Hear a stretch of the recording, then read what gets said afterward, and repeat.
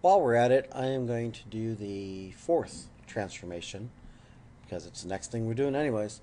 Now I'm going to actually use the GeoGebra software that I downloaded. Maybe we can look at some of the other features to it too.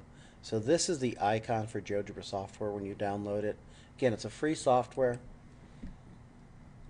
Just make sure your parents let you download it. So we open up GeoGebra.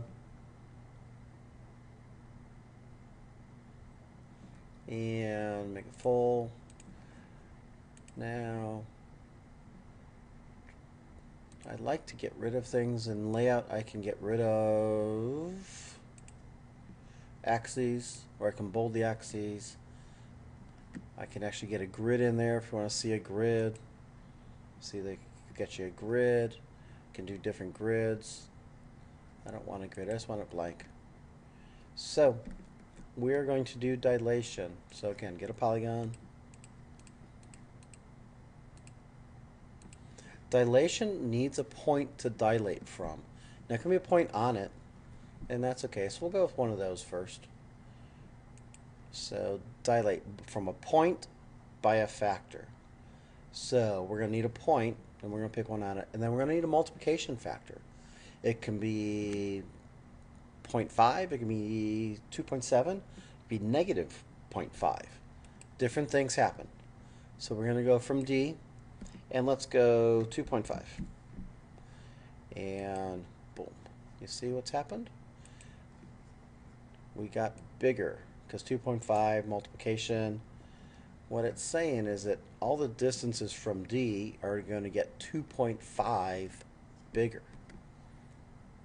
So let us measure those. For example, from the original D to C is 2.87. Now the new one, D prime to C prime, is going to be 2.5 times that. Maybe I can make this a 3. You see 3 times 2.5 gets us to 7.5. So everything got multiplied by 2.5. Now let's go by a point not on it.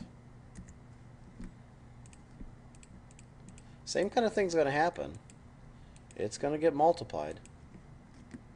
And we need a point, and we need to dilate. So we're going to dilate this from here to 2.5.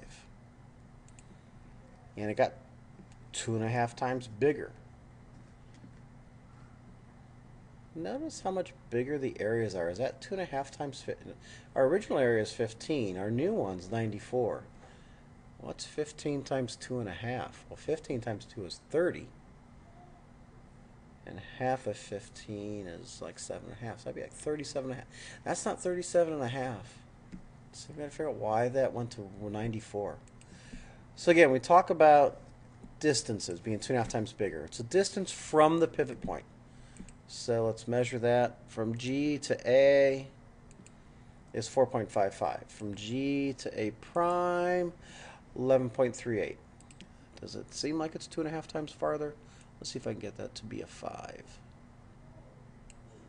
So 5 times 2.5. We got some rounding error going on, but 2.5 times 5 is 12.5. So that worked out pretty good. Now, here's what's really happening. Everything is moving on array. So if A is 5 centimeters away from G, A prime will be 12.5, or 2.5 times 5, will be 12.5 centimeters away from G on that same ray. They all get their own ray, and everything's on that ray. It's just that they are 2.5 times farther away.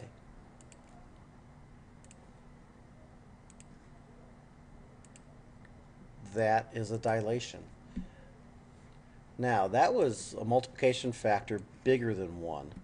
Let's go multiplication factor less than 1.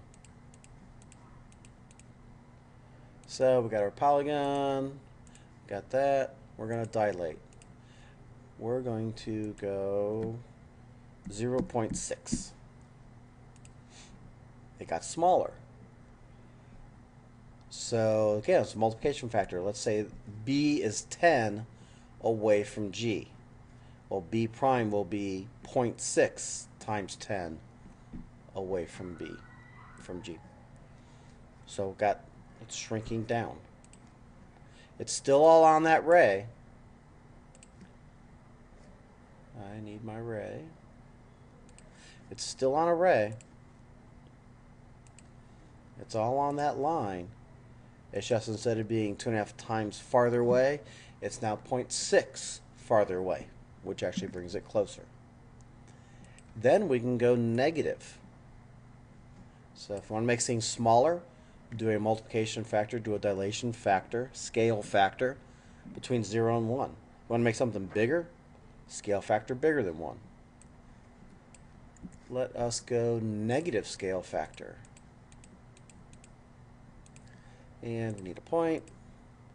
So we're going to dilate that through that. -2.